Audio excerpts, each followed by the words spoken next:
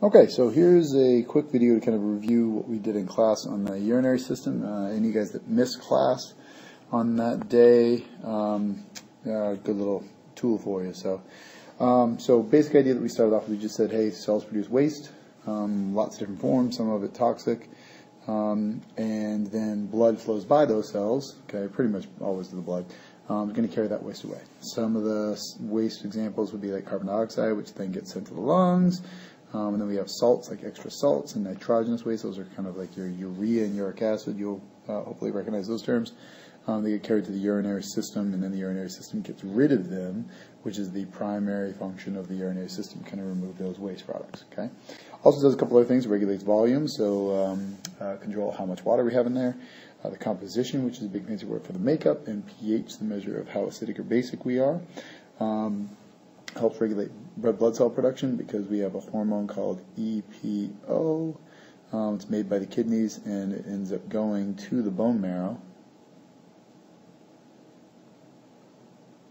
and produces more red blood cells there. So it's a big extra little function there. Okay, and then we also help regulate blood pressure by kind of really it's the volume. So volume and pressure are really kind of linked together here. So these two are going to kind of tie together in a lot of ways.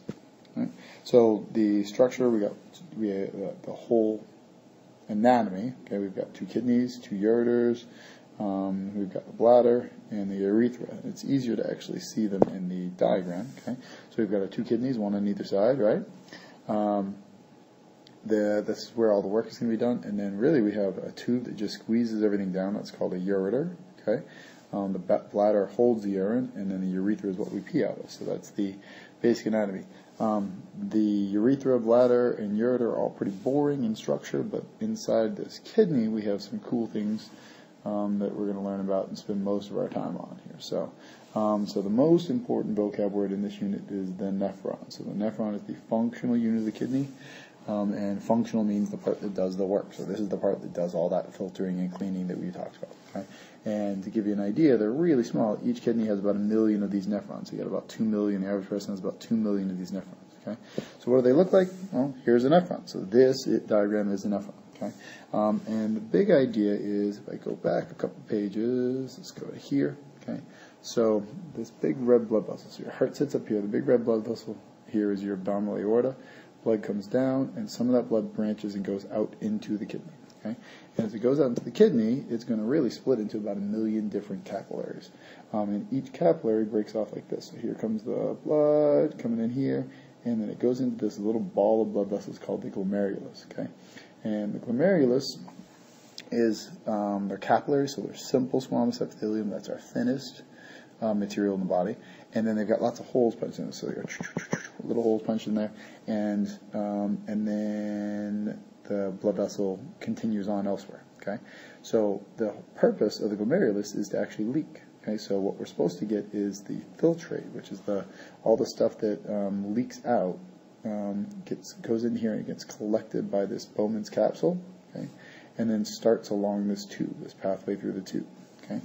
Now, the glomerulus, really, it's only separating by size. And if you kind of imagine it like a hose with some holes punched in it, the biggest thing that controls it is pressure. So whenever blood pressure is pretty high, we get a lot more leaking here. When blood pressure is low, we get very little leaking. And that's the biggest factor that controls how much actually leaks out. All right. The capsule collects all that, and then it sends it into this tube. Okay. Now, the tube has a number of different chunks. You got the proximal convoluted tubule, this first twisted portion. Okay. Then you've got this loop of Henle. Okay. So right here is called the loop of Henle. The distal convoluted tubule, kind of going back and forth, back and forth, back and forth. Okay. And then the last little bit here is the collecting duct before it officially becomes urine and starts its way down towards the bladder. Okay. So the most important part of this is knowing the vocab that goes along with it. So there are two key vocab words. The first is called reabsorption. So reabsorption. It's an A there, sorry. So reabsorption. The blood comes in here, leaks, and then the blood keeps going. Whatever didn't leak out keeps going. Okay, and pretty much this is going to be all the big stuff. As well as some of the plasma. Not everything leaks out here. Okay? So reabsorption is when we take stuff that was in the tube. So reabsorption will be our green. Reabsorption is stuff that leaked out, but we don't want to lose it. So it's going to get pumped back into the bloodstream. Okay, like water, glucose, amino acids. Those things are all small. Okay, and then they get reabsorbed and go back into the tube. Okay, the opposite vocab word is accretion. Okay, and secretion will make that we'll make the black section here. Okay, and secretion is when we actually stuff that did not leak out, whether it was too big to leak out, because remember these are small little holes, so it might not have leaked out, or if just not enough leaked out, we can actually pump stuff from the blood into this tube to get rid of it, right? So whatever's in this tube theoretically will continue on through this whole process and become urine. All right. So that's kind of the idea and where we're heading with this. Okay? So what you really need to know come time for our quiz is you need to know the parts, okay, which isn't too hard. Okay? Clean this up a little bit. So you need to know all these little pieces.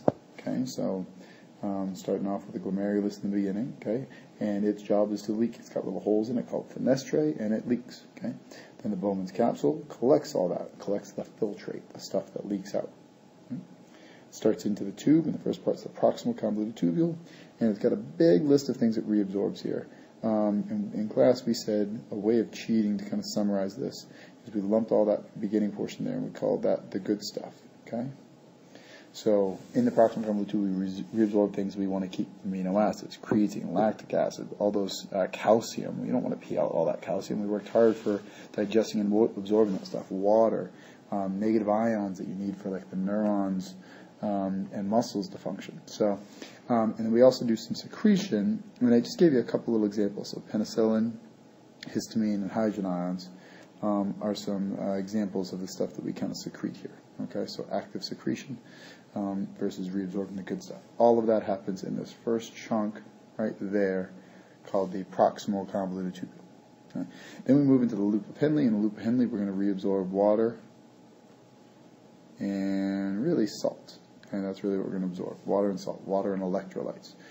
So in here, so remember, reabsorption means we're taking it from this tube and putting it back into the blood. We're keeping it in the body, right?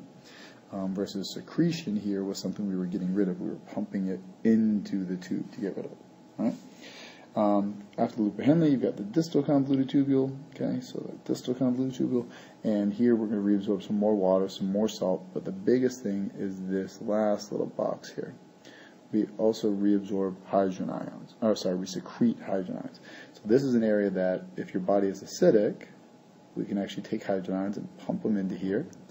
Makes the urine acidic, but lowers the acidity of your body. Okay, and if we were a little bit basic, what we would do is we would just block that. So we wouldn't secrete those hydrogen ions. We'd hold on to those hydrogen ions, and that would help balance our pH out. Okay? Last little chunk was the collecting duct. And the collecting duct we left vague for a reason. It's kind of your purposeful adjustment. So if you're dehydrated, you'll take back extra water there. If you're really low on calcium, you'll take back extra calcium there. If you have excess of something, or there's something you really need to get rid of, you can kind of pump it into that tube. So it kind of depends really on your day-to-day, moment-to-moment needs of the body. All right? A lot of it's under hormonal control. All right? In the end, we've got our urine, okay, so that's what we got down here, a list. And generally it's about 95% water. The urea and uric acid component. So urea and uric acid, that's that nitrogenous waste, the nitrogen-based waste. That comes from any protein used in the body. So building protein, breaking down protein, automatically produces this urea, uric acid. It's what makes your urine yellow, gives urine the characteristic smell, all that kind of stuff. All right. And then amino acids and some electrolytes. There's usually some of each of those in there. Okay. Abnormal stuff, we talked about, this is abnormal because glucose is good for us. So glucose is one of those good things, one of the good stuff, right? So glucose should be reabsorbed. Protein and blood cells are too big. They should never be able to leak out at this glomerulus. Protein and blood cells are too big for those little holes. So if they're showing up in urine, usually what that means is you've actually shredded, you've damaged this glomerulus, and the holes have been ripped open, and we get all sorts of issues there. Okay, can be simple explanations, but those are the most common big ones.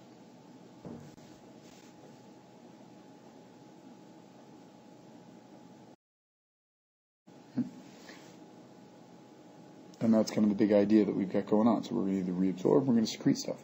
As it makes its way through, we're ultimately going to get rid of hopefully waste products with as little water as possible, okay, and keep all the good stuff in the body. That's the big goal. The last little bit, depending on the year, sometimes we get into some of these details and sometimes we don't. So if this isn't familiar with you, just kind of ignore it. But here is the structure of the kidney. Here is the blood vessel going in. That's the renal arteries, the blood coming in, then branches off. And out here is where you'd find all the nephrons, out in this section. And the portions of a kidney are usually divided up this way. This outer chunk right here, okay, that is called the cortex, renal cortex. Renal is the prefix that means kidney, okay, so renal cortex. All right. From here to here, going outward, it's called the medulla, renal medulla. Okay? And then this whole middle chunk, in this way, that whole portion is going to be the pelvis or sinus. Okay? And functionally, they can be actually broken down a little bit more in there. So the medulla can be broken down into two chunks. So where the blood vessels are here, this little chunk, is called a column. Okay? And then this little triangular section right here is called a renal pyramid. Okay? And let me clean up all of that stuff. Actually, you know what? We can keep it the same. We'll do this. We'll go down here on the bottom. So the way it would typically work the blood would come in, right? Here comes blood flowing in through here, split up, going down here to the nephron. So in here would be the glomerulus, the Bowman's capsule, all this stuff. And then this actually is like the collecting ducts flowing down through here. So then the urine gets kind of trapped, gets all funneled down here. So urine's being made in this direction, going in this direction, urine draining, draining, draining. All of that will flow out into that ureter. And that's what that is right there. That's the ureter. That's going to drain all the fluid down to the kidneys and go from there. So that's the big overview of the structure of a kidney. And as we zoom out, if we go out and we zoom in, you can actually see a little bit here. So here's the cortex, right? So here's cortex. This is the medulla with one pyramid in the middle, right? This triangular is the pyramid in the middle with the column to the outside, the renal column to the outside.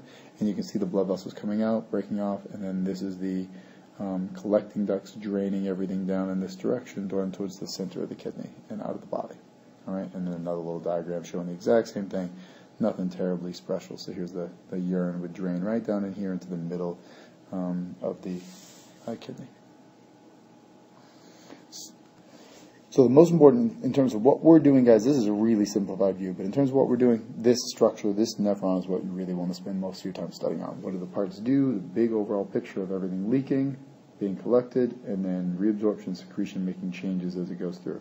So by the time we go all the way through this big tunnel, all the way down to this end, that's our urine. And it's and ideally we're not wasting anything and we're holding on to everything that's useful for the body.